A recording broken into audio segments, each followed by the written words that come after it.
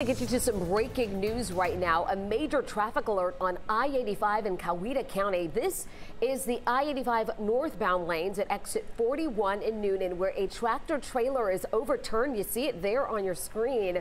It looks like that was a serious situation to cause that tractor trailer to fall. And you can see right now, or at that point rather, when our 11 Live Sky Tracker was over the scene, it was causing a bit of a disruption out there.